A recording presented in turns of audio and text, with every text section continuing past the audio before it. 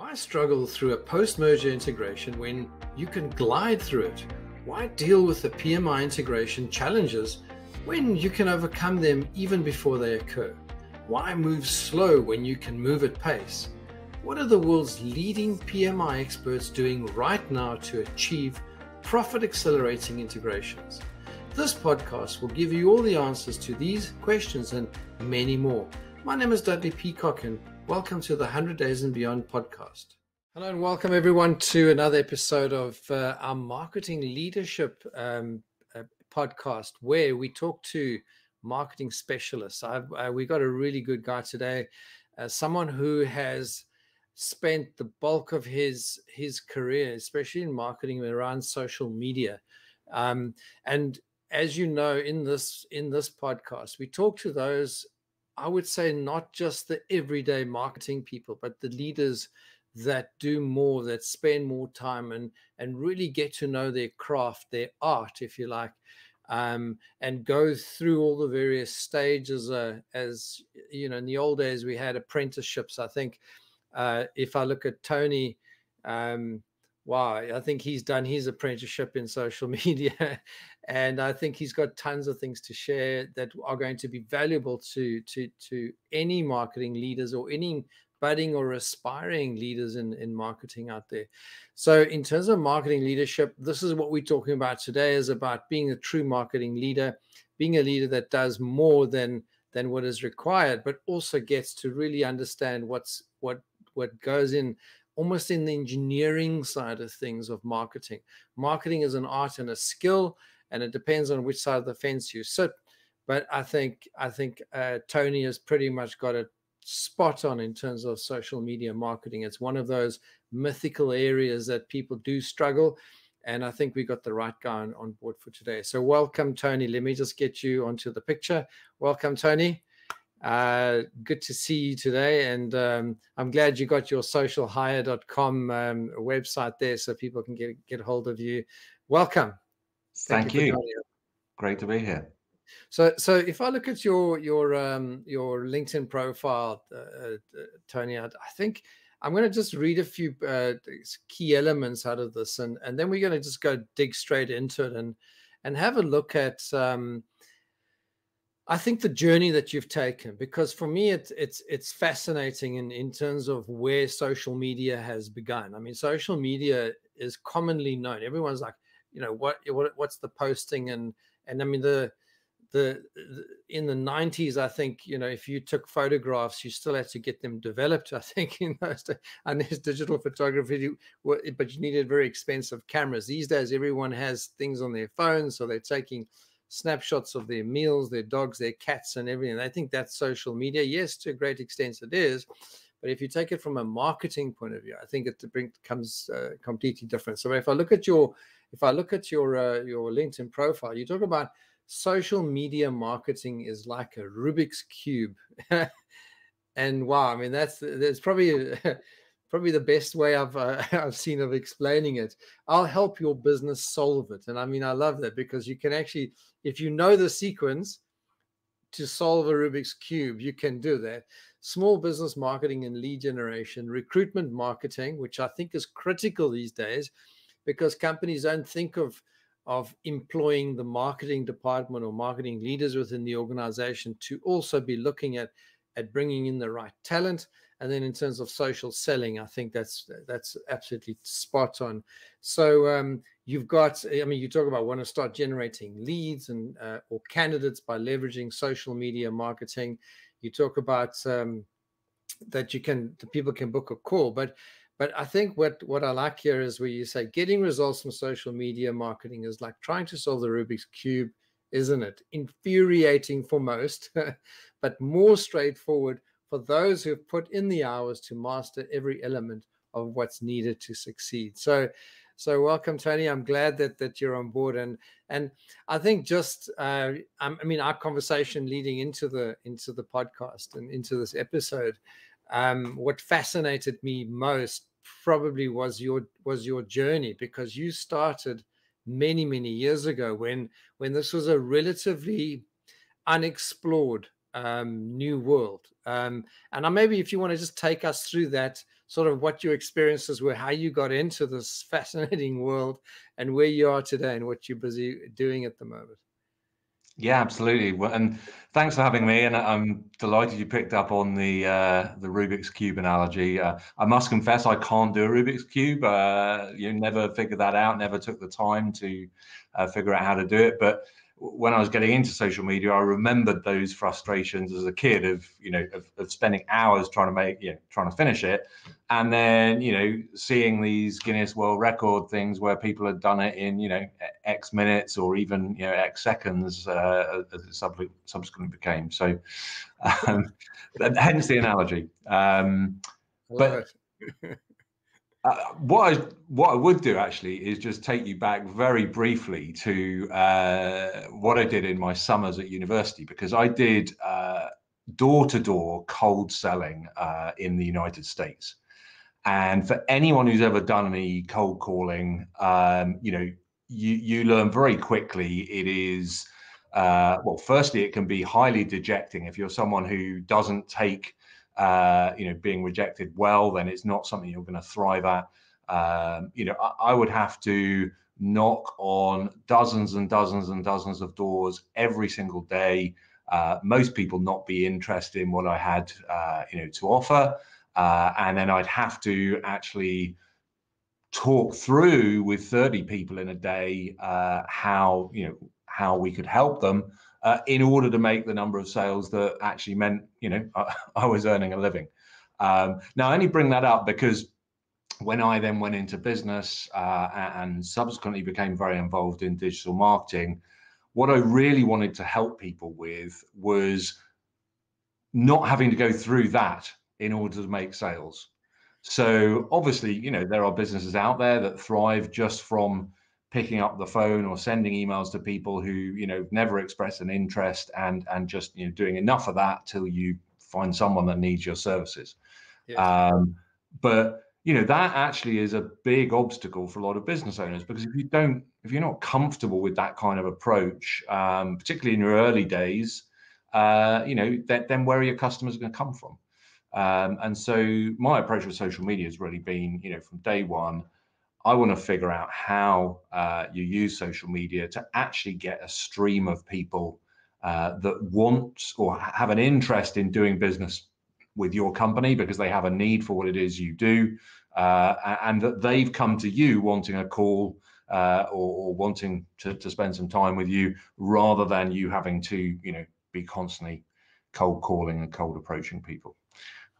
So I hope that helps, sort of by way of intro. It helps a lot, because I think most people that have been involved in the hardcore cold selling, and I think if you go back a number of years, that there were very few avenues to reach your target audience. I mean, you could pick up the phone, you could send them a letter, you could knock on the door, you could attend maybe an event or two, but social selling often was more sort of, let's say, it was more for the higher end guys that could afford sort of golf and going to the local tennis club or whatever it is, or attend some kind of networking event. But not everybody could get involved in that sort of social space, if you like.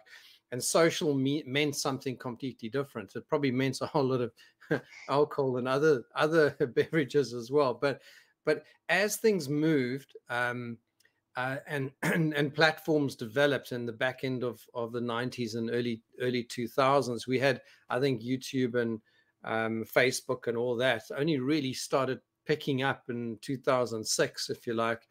And it's if you think that's, what's that, 16 years, 15, 16 years, and it feels like it's been around forever.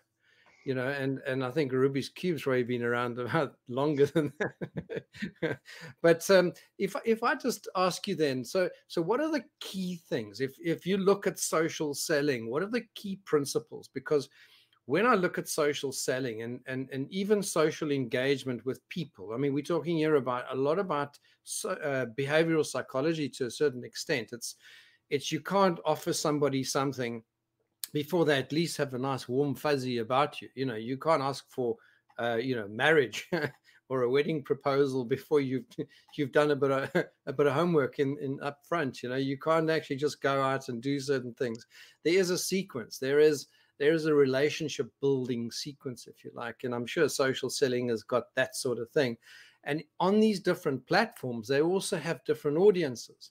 I mean, so maybe there are different things that you've discovered that you could pick out and just sort of share some of the core principles that you've learned, almost sometimes probably the hard way, but probably learned over the last sort of 10 odd years, 10, 12 years, I think, that you've been in it. Yeah, happy to do that. I mean, I would start by saying I think there are really two, broad approaches that work well when it comes to using social media to, to generate business inquiries and interest, candidate hires, event attendees, whatever it is you're striving for as a business. And a lot of people get fixated with the first, whereas actually the second is much more attainable and much more easily tracked and achieved. So the first approach, which is the one that we get hoodwinked into thinking is the one that is the most attainable, is building up a huge presence for yourself on social media, such that you get seen by so many of your ideal clients and get seen so repeatedly that you start getting, a regular flurry of interest and inquiries just from, the actions of you having posted on whichever channel you're on. And we all get hoodwinked into thinking that that's the easiest way of getting results on social media, because that tends to be what we see when we go onto social media. Because when whether you open up Facebook or LinkedIn or whatever else, what you're most likely to see in your homepage feed is actually the posts that are doing super, super well. And so you look at that and you think, if my posts do as well as that, then then I'll start getting a huge flurry of interest for my business. But what's hidden from view is the fact that for every person there is in your LinkedIn homepage feed who's getting hundreds of engagements and likes and comments, there's several hundred people on LinkedIn who aren't getting that kind of visibility and engagement. So that is certainly one way of getting results on social media. But it is, I would say, the harder way and the way that is more likely to end in frustration and you not having got the results you want. But the easier way to get results on social media is to concentrate on a pool of people that you want to nurture relationships with, and we used to say in selling, people buy from people they know, like, and trust. Well, if you take the kinds of businesses we typically work with, so we work with professional services firms and technology companies. So, a consulting firm, a recruitment agency, a training company, something like that. And if you think about those businesses, they typically only need to make a small number of sales to other, corporates during the course of the year, and that is their business thriving and growing, very nicely. And so how many of the right decision makers do you need to be striking up relationships with each quarter in order to get enough meetings that turns into business for you? And actually the answer is relatively modest. If you're a consulting firm and I don't know, you focused on the pharmaceutical market, well, if you take the top 100 pharmaceutical companies out there and you look at who all the key executives are in those businesses, if you get just a few hundred of them that you are regularly interacting with and able to have private conversations with through social media, that's going to turn into a very powerful source of leads for you. So those are the two routes that I've seen work. I think anything else is likely to disappoint in terms of bringing results. What I love about both of those approaches, but especially the second of those approaches, is it's really a numbers game, and it's figuring out what works and then doing more of what works, tweaking and refining to improve on that. And then you get pretty, known outcomes. And this goes right back to, the door-to-door selling days. I knew I needed to knock on this many doors and have this many meaningful conversations with people each day in order to make the number of sales I need to make. And social media is no different. You need to start conversations with this many of your ideal prospects during a quarter in order to have got the number of meetings and ultimately the amount of sales that you want to get. Does that help? Does that all make sense? I love that, and immediately what came to mind, and I'm probably going to get into trouble for this, but what I noticed, and one of the areas of business that I'm involved in is the the ERP, or business management software space, and that generally you don't need, especially in the mid and upper markets, you don't need 10,000 customers per month.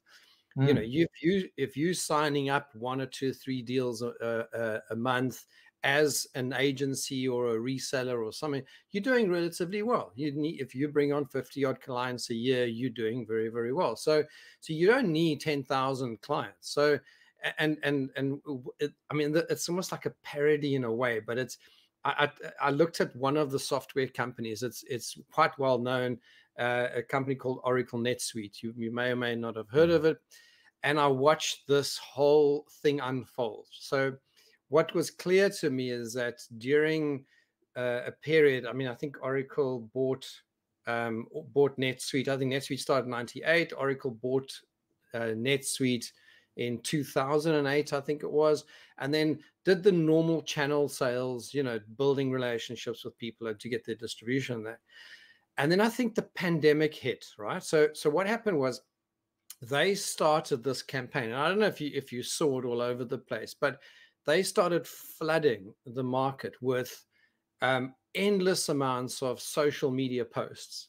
You go into any kind of platform, and there you see another Oracle NetSuite, some kind of article, some kind of this, some kind of that, and they were drowning the audience in that. And they had rolled out, and maybe I'm talking about inside information here, but they rolled out multiple direct channel sales because they thought they're not going to use the normal relationship sales. So most ERP businesses have a channel, so they build a good relationship with their channel, who has good relationships with the clients, and that they sell and they would implement and support the client base. And they will have multiple channels. So an ERP vendor basically sells to its channel, supports its channel, it trains its channel, and provides sort of marketing and other support to its channel. Oracle decided for NetSuite to go direct. So they had built this whole infrastructure worldwide to sell direct to clients, because they thought, you know what, we'll just package a product that can just sort of be plug and play. And what they didn't realize is there's still something called product market fit, and there's still something called relationship sale. And I just saw this proliferation of social media posts going up, and all of a sudden they started closing those direct sales offices. They've reverted back to their old model. They've closed down direct sales completely, from what I've seen. And they've gone back to the old channel model, and they're now starting to rethink the way that they go to market. And that's just an example of this, and it could very well have been sort of, let's call it a youngish team of social sellers saying, you know what, we have to just sort of blast the universe with stuff, and let's see what happens, And I still see every now and then a post of like, how to start and grow a business, download a free guide now. And I'm like, what does a software vendor know about starting and growing a business? Tell me about, rather give me the message that's a fit. If I'm a buyer of software and ERP, rather give me a message that's a fit. If you want me to download or to opt into an offer of some sort, don't give me something that's totally unrelated. You're trying to be something that you're not.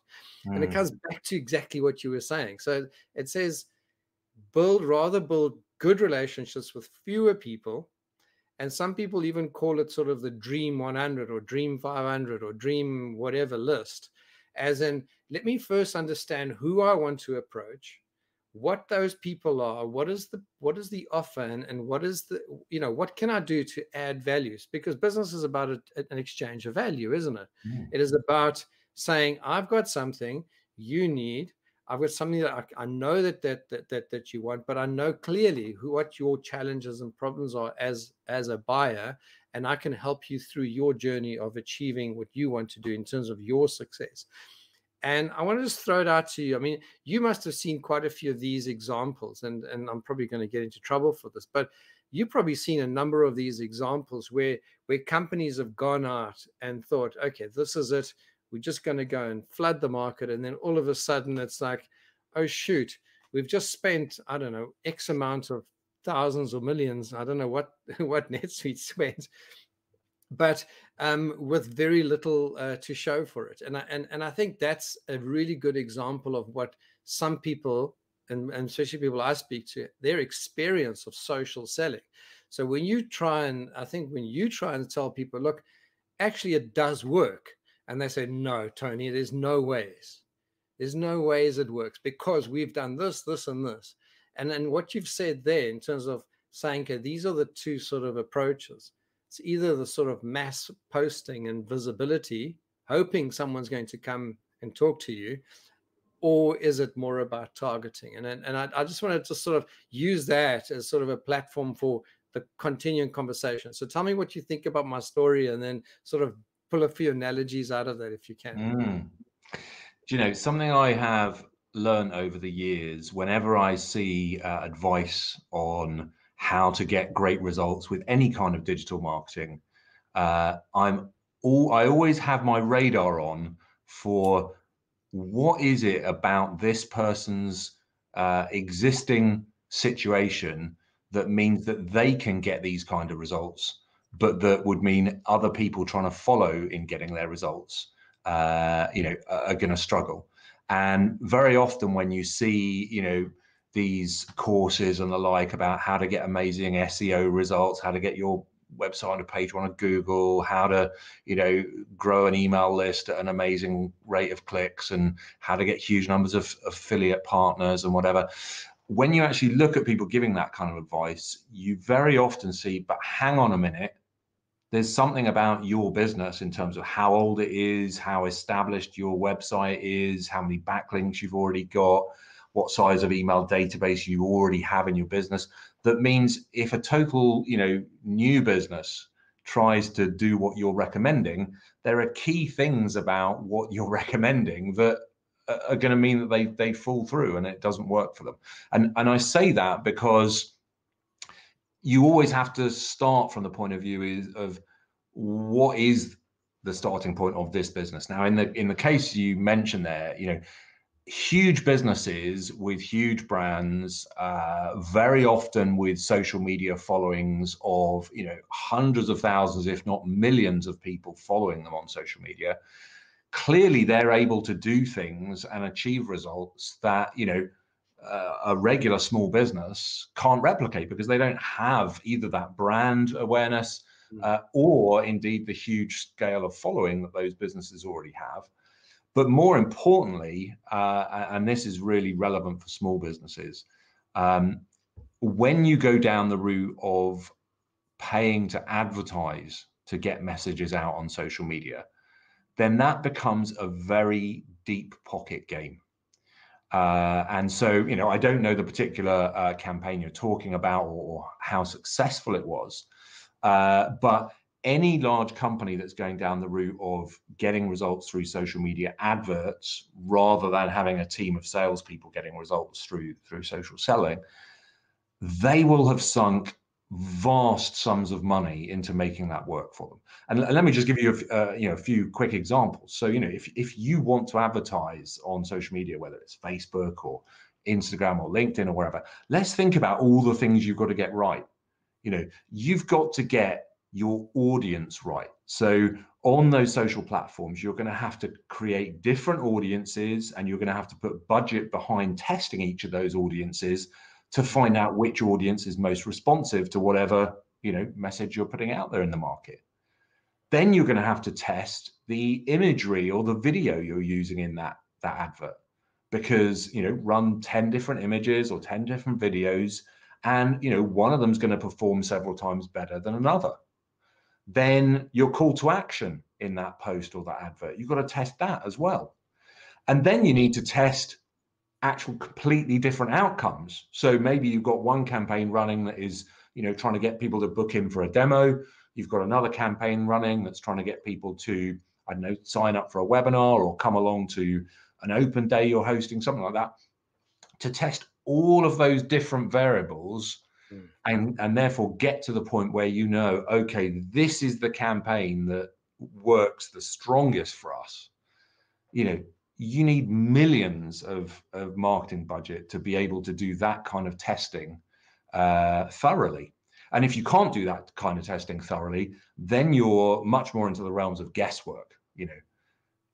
So a small business trying to replicate that, trying to set up ads to do well, needs to have a fairly sizable budget to get to the point where that those ads work. So I sort of highlight that because some people watching this probably, in smaller businesses may have tried out using social media ads and it's not produced anything for them. And so they assume, social media just doesn't work in our sector or with what we're trying to sell.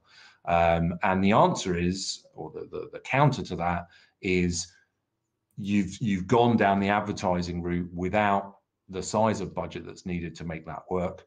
And for a lot of small businesses, it's a big leap to put in the kind of budget that's needed to make that work. And so getting all the results you can get from organic social media, so not paid social media, is often, a far more secure way of getting results. And that's what we, largely focus on as a business, is how do you get results on social media without, needing to have huge advertising budgets to achieve that.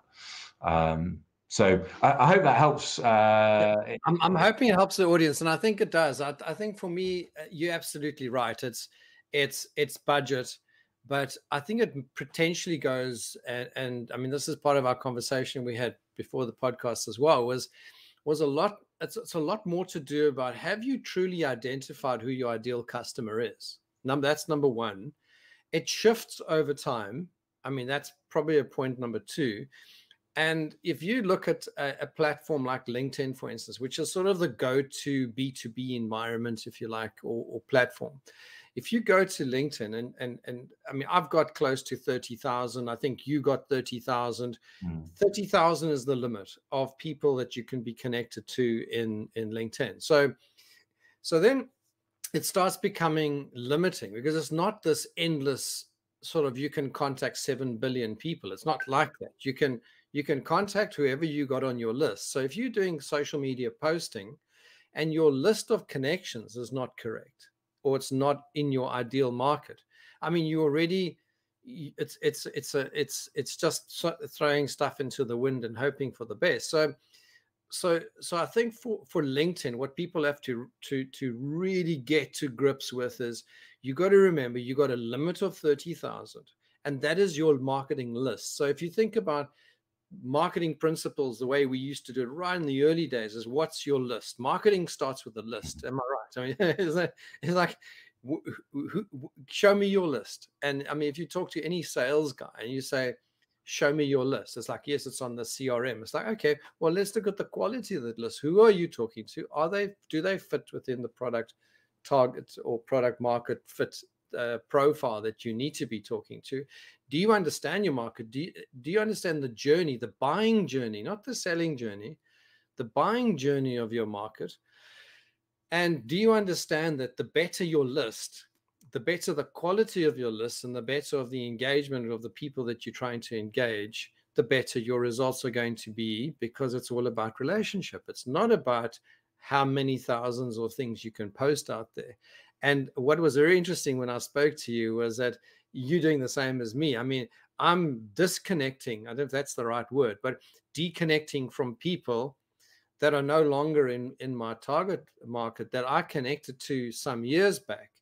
And things have shifted. They've moved on to different roles. They've moved on to different jobs. Some of them have retired. There's been a shift. How clean is your list? And then, then who are you talking to and how well are you talking to them? Are you talking to the right people? I don't know. Tell me a little bit more about your thinking around that. Yeah, I mean, everything that you do on any of the social sites gets amplified if people engage with it. And clearly, if all the people that see what you're putting out there have, a real interest in it, then you as an individual or as a company are going to get more engagement and then more, and therefore more share of the eyeballs. So having that clean list is really important. And yeah, you reference what I've been doing. So my previous business was a management consultancy careers site, global. So I had people all around the world, from universities, business schools, experienced hires, connecting with me because they knew me as the founder of Top Consultant, was that business. And they wanted to get my insights on how to get a career in consulting. But fast forward to now, and that now means that I have loads of connections in countries where we just don't do business, and we don't ever stand to do business in those countries. So for me, those are people who now aren't as interested in what I'm now doing, because they were interested in consulting careers, whereas now, I'm helping consulting firms with their social media. So, my ideal audience is founders, owners, directors of consulting firms, recruitment businesses, business coaches, and the like. So, freeing up space for people who are no longer, my ideal type of client, in order to make space for more of the people who are really going to benefit from what I share on the platform. For me, that's a no-brainer. But also, it should be said, there are loads of businesses out there where, you're actually not going to get anywhere close to needing the full 30,000 connections anyway. I mean, if you take a lot of consulting businesses and they are focusing on one niche area, we are a cybersecurity consultancy, or we are a consultancy for the NHS in the UK, or we are a consulting firm helping, I don't know, companies that sell into big retailers. Actually the pool, when you go out there and you research the market and you look at, okay, who are the decision makers who would buy from us? It may be that there's only a couple of thousand that you really would have any interest in getting a meeting with, at which point, you hone down and you focus your efforts on getting, as many of those relationships started as possible.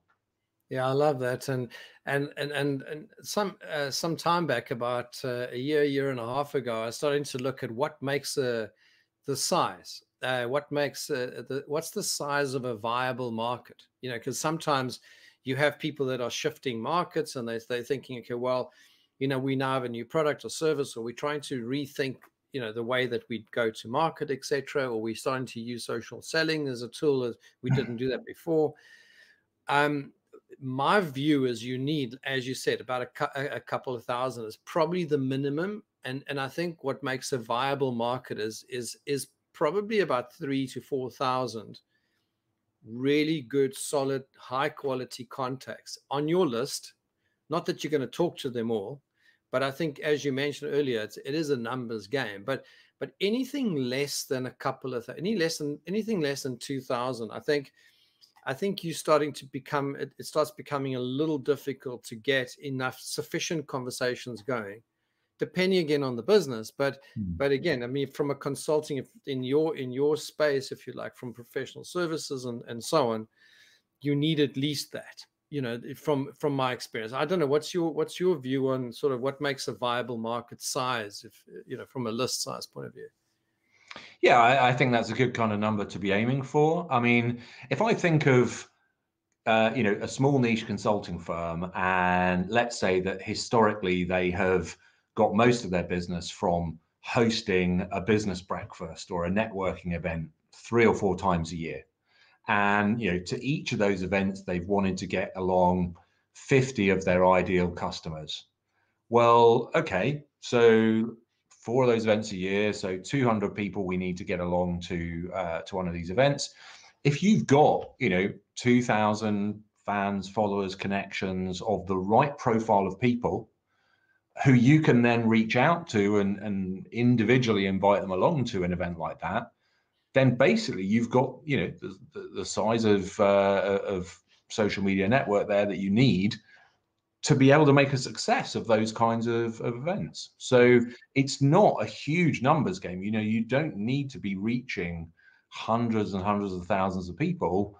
You know, if you're a niche B2B business, you just need to be reaching enough of the right decision makers, and then to have figured out how you convert them. Because obviously it's one thing to have those 2,000 people, you know, following your Twitter account or connected to you on LinkedIn, but how do you then get those people from being a connection or a follower to, you know, you've actually had a Zoom call with them, or they've come and had a coffee meeting, or they've attended your business breakfast. And obviously that is a key thing to get right as well. Just on that, so very early days of Social Hire, we actually built the business through Twitter rather than LinkedIn initially. And I found a platform at the time called Cicado. It doesn't exist anymore, so don't bother going and looking it up. But what it did was it allowed you to put in some parameters and say, okay, this is what my ideal prospect on Twitter would look like. You know, they would have the following kinds of keywords in their Twitter profile, and they would have tweeted about the following kinds of topics. And then each day it would show us a dashboard of, here's people we think could be prospects for your business because they've got those keywords in their bio and they have tweeted one of your hot topics, you know, over the last 24 hours. And this dashboard then allowed you to, you know, then say, okay, that one's a potential prospect for me. And once they're a potential prospect, there would then be a sort of workflow that person, you would like their tweet, you would potentially add them to a Twitter list, you would follow them, and each of those things would result in that person getting a notification about you, and therefore being prompted to take a look at your profile and potentially follow you back. And that would then produce a certain number of people choose to follow you back each day or each week. And then once they followed you back, you could then say, okay, I want to send them a direct message after a certain period of time to try and get a conversation started or to try and get something to happen. Now, I've talked you through all this, Dudley, because it's really interesting for me. In our earliest days, we decided to test two things. So I wanted to offer people who connected in that way that they could have a free consultation call with us, and we would just, you know, get an understanding of their business and help them figure out whether social media could work for them. So a one-on-one consultation, really high value for them, not a sales pitch, but just a consultation call. And then alongside that, we offered, would you like to join a webinar where we're going to share ideas on, you know, here are some of the things we're seeing working on social media for small businesses like yours. Now, my instinct was that the phone call would outperform the webinar several-fold. I thought the webinars, you know, generic advice, it's not tailored to your business. You're not getting one-on-one time with us, so it's much lower value. And so if I hadn't been someone who was inclined to test things, I would have just gone with, you know, the one-on-one call and trying to get people booked in for one of those. And actually, when we ran that process and tested it all out, the webinar outperformed offering an individual call several-fold. So that's to say we got several times more leads generated from those activities on social media through going down the webinar route versus the one-on-one call route. Now, I must say this is back in sort of 2012, 2013 kind of time. So you can't necessarily take that and say, okay, that's what would work today, because obviously all these things you have to be testing over time and seeing what's changed. But that hopefully helps a lot of you watching to understand the real importance of testing things to see what works. Because if you've just been doing one approach with, you know, whatever it is you've been doing on social media, and that hasn't been yielding great results for you, it doesn't necessarily mean that social media doesn't work for your business. It means you just haven't come up with the right approach yet. that it's going to start producing, repeatable, predictable results for you. Oh, So golden nugget. Yeah, it's brilliant. I love golden nuggets. So there are quite a few takeaways already. From in terms of list and so on, and now this. I think the whole testing thing. I think marketers tend to It's I mean years ago. It's not mine, but years ago I heard the analogy is when you go fishing, you don't use the bait for a fish that you're going to eat. Sometimes that bait is pretty smelly. It's like there's no way I'm going to eat that. But you cast the bait into wherever you're fishing, and you tend to catch fish. So it doesn't have to look or smell good to you, but as long as your audience appreciates that as a message or a method. That's the one thing, and I think the testing of that is absolutely critical. So constantly testing. The market has shifted, so webinars sometimes in certain industries do well, others don't, and so on. But I think there's a principle in that, and I think the principle, besides the testing, is what you did right at that particular point was an expertise first process or principle. So. Why would someone engage with you if they don't know enough about you and they haven't got a good sort of know, like, and trust? I think that was one of your things you said earlier. And I think what webinars did initially in the early days, for me anyway, and then they became incredibly, very dodgy in terms of, that hard push sell at the end, that they had the script where, they first tell their story. And I'm like so tired of those ones. And then right at the end is like, this should be worth 200 million, but actually you can get it for $5 today or whatever it is. It's like, how on earth did you even come up with those numbers? That all that stuff. But I think that testing is massively important. But I think if you run webinars or you run any kind of expertise first, get that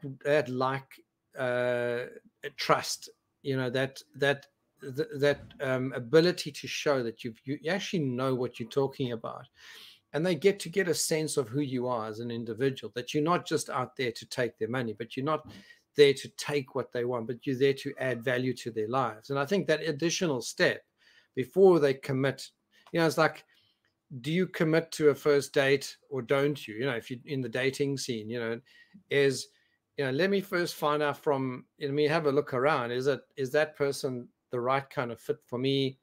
Who their friends? Let me just look at the environment first, and before we start doing that sort of, committing sort of a one-to-one chat. And I think what you did 100% right there was that sort of expertise first, that connection first, and then and that's exactly right. But you tested it, and I think that's the point you were trying to make is the testing. The interesting thing now is what works now compared to then, more so for you, because you're not only in sort of helping your clients get more clients, but you're also into the hiring side of things as well. So tell us a little bit about sort of where are you finding sort of the sort of sweet spots at the moment compared to, from some years back?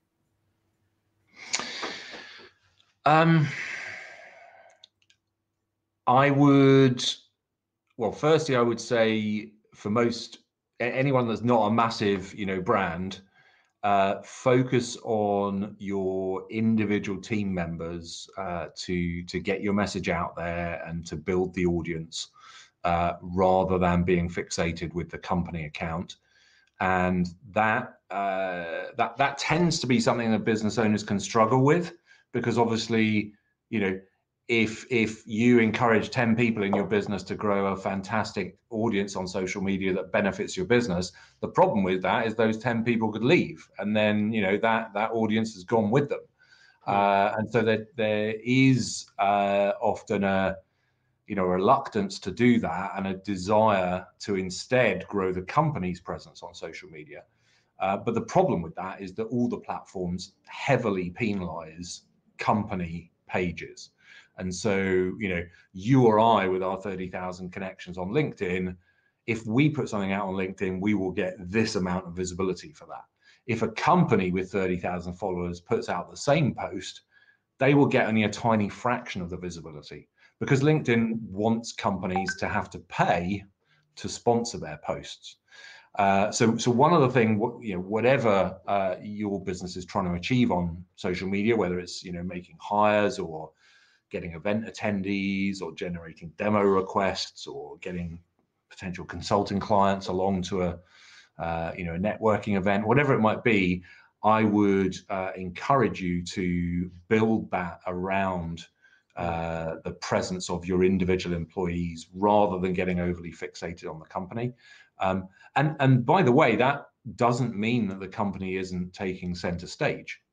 If you look at, for example, Social Hire, all of our team put out posts with advice on how to get results through social media, but those posts are, have posters with the Social Hire branding on, or their videos with, Social Hire in there. So although it's the individual team members putting those posts out, Social Hire is still very visible as a brand. So I would highlight that. What's worked, what hasn't worked, what's changed? I mean, to be honest, Dudley, it's so specific to countries, sectors, the platforms you're using. So almost anything I could say, if people sort of then tried to run with that, they could end up, coming unstuck. So we see, just to keep things at a simplistic level, we see big differences between different sectors. So certain sectors are much more active on some platforms than others. Job types, depending on who you need to reach. If you're trying to reach, very high level decision makers, then you're going to find them on certain platforms. If you're trying to reach, lower level employees where you need to hire huge numbers of those, they're going to be on other platforms. They're going to be reached different ways. So yeah, I mean, talk to someone, whatever you're trying to do in social media, who has worked in the kind of market that you serve, so that the advice you're getting is based on, real experience of that market, and then take that advice on board. That would be what I would recommend. In terms of, broader trends, I mean, obviously you've got the likes of TikTok just exploding, and all that kind of video content being, getting huge airtime. I must say, for the kinds of B2B businesses that we work with, that's much less of an impact, because the kinds of people that are on TikTok watching that kind of content, if you're a B2B trying to reach high-level decision makers, there's far fewer of them going to see your content on TikTok than if you do a great job on LinkedIn, for example. So you always have to tailor where you're going to focus your effort on who it is you're trying to reach and what outcome you want to achieve. And one big piece of advice I would give there, Dudley, is it's much better to become an expert user of just one or two platforms than to feel like you're missing out by not being everywhere and then trying to be everywhere. We as a business, we don't have Snapchat. We don't invest a lot of time in TikTok. We haven't done anything with Pinterest for years, because, for us, we get far greater results from focusing our time on LinkedIn, on Twitter, on Facebook. But for other businesses, it'll be a different set of platforms that make most sense for them. I love that. And I think, Tony, what you're saying there, and I want to take sort of some of the golden nuggets out of that. And one of them for me is being a specialist on the platform, but it's also speaking to specialists. You often, and I think you alluded to that in the beginning of our discussion, was you all you have to do is go into YouTube, and you have this guy standing next to his, I don't know, Lamborghini, and he's just made 500 billion yesterday on, using social media posting, and, all that garbage that you see out there. And it's like, that person's recipe, if it is true, is not a plug and play. It's not a sort of copy paste. You really do need to speak to those individuals like yourself, and this is why I thought it'd be very good to have you on the podcast, is people that know, but know from a from an experience level, but not just from that, but that fully understand your market, your platform, the method to market, the way that things are changing, and but more so, it is about a guidance and a support by an expert, as opposed to trying to find these quick fixes. And I think people tend to default to sort of, oh, that looks easy, I'm going to just sort of buy that package or get that little solution, plug and play, and it's just going to run and run by itself. I think on LinkedIn at one stage, I don't know where it is right now, but you could buy these pieces of software that would just automate connection requests and messaging and so on. Now, many people had bought those things thinking, you know what, it's just going to be something can run in the background, and I'm just going to just add a few messages, and it's going to do what's the maximum 100 connections a day or whatever it is before I get blocked by one of the channels. And I think LinkedIn was a proliferation of those things at one stage. And it was like message one, connect with me. Thank you for connecting. Message two is, I see you haven't connected yet. You must be busy. I thought I'd just remind you. Message three is like, this is my last message to you. Like, if you don't connect today, like, this is it. And then, or whatever, or it's a message like, here's my Calendly connection, book an appointment with me. It's like, I don't even know who you are. And like, or the PDF is also another one. It's like, here's a PDF of our company profile, whatever it is. Like, oh, come on. We don't even have a relationship yet. And I think going to guys like yourself and saying, sitting down and putting proper thought into it. And I think what would really strike me about our conversation and from knowing your work on that, Tony, is that you're the kind of guy that will sit with somebody and help them think through their specific situation. And I think we need a lot more of that. We need a lot more. There's no copy paste. This is it's a unique and a very specialized skill, talent, platform, etc., that needs experts. It's no longer something, was never really been, but it should not be taken as a quick fix. There's no quick fix. This is a method. If you want to get good at, let's call it direct mail, then get good at that. Write your letters and post your letters and all that. If you're still doing the old school snail mail. Or if you're doing email marketing, get good at that. Know who your target market is, do the proper thing and do the proper approach, but bring the right people in if you don't have the skill yourself. Or, whatever, Facebook advertising and so on, and whatever. But don't try and be everything to everybody, or don't try and use every single platform out there, and don't try and take shortcuts. Sit down, decide on who your target market is, decide on what does that look like? What is your product or service market fit?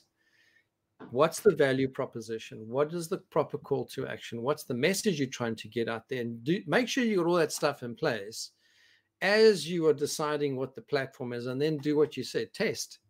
But have someone that's guiding you through the testing and giving you all the options in terms of testing, and then saying, actually, that's a good result. It might not be the result you're expecting. You're not going to maybe book 100 new sales this week, but getting a few connections and starting to build momentum is probably the way, is the better way to do it, because again, it's about building long-term good customer relationships. Because it's also about churn. If someone buys too quickly from you, they end up canceling too quickly from you as well.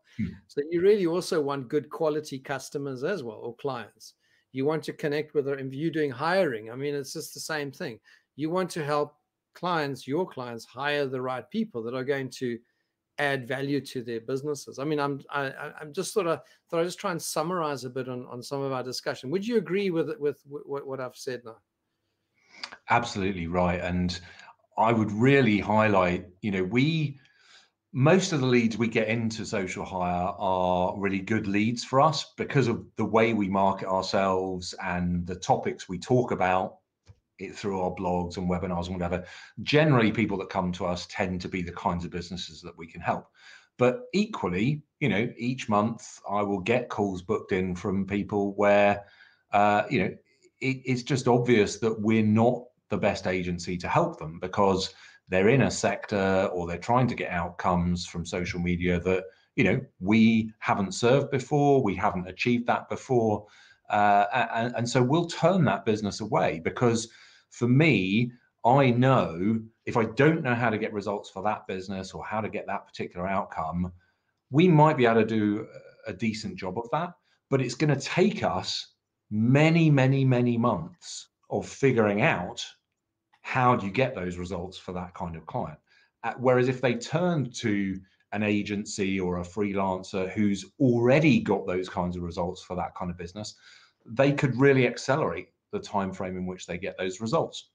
And this is really relevant for all the small businesses out there that are trying to do their own social media, or have just hired a recent university graduate because they all know about social media, they all use it all day long, or is asking the office manager to try and free up a bit of time each week to take care of their social media. The problem with that is you're starting from a point where you don't know how to get results, and therefore you're having to lose months and months of time and money to try and get to the point where you do know what works. And so one of the biggest wins you can get from social media is to find someone who has already achieved what you're trying to achieve in your business. And then, whether you employ them, whether you outsource to them, whether you, take them for lunch, whatever it is you do, tap into that knowledge so that you accelerate the pace at which you get results. If you take one thing away from today's call, I would say let it be that, because if we as a 10-year-old, 11-year-old social media agency don't feel confident we can get results for a type of business we haven't worked for before, and we've got a big team of people that are specialists in loads of the different platforms and loads of the different approaches, what chance is there of someone in your business who's not got those results figuring that all out for themselves? It's just going to take forever, and probably you're going to give up on social media before you ever get to the point that it's worked, and waste a lot of time and money, and which you could rather spend elsewhere.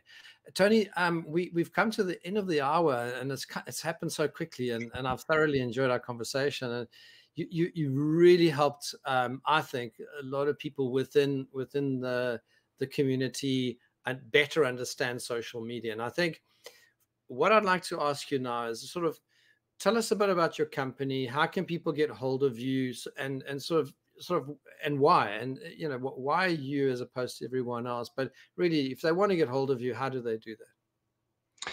So if you go to social-hire.com, you will see on the homepage the option to book in a call with us. And that is just, there's no cost to that. You can chat through with us what it would be like to work with us, what kind of results we think we could get for you.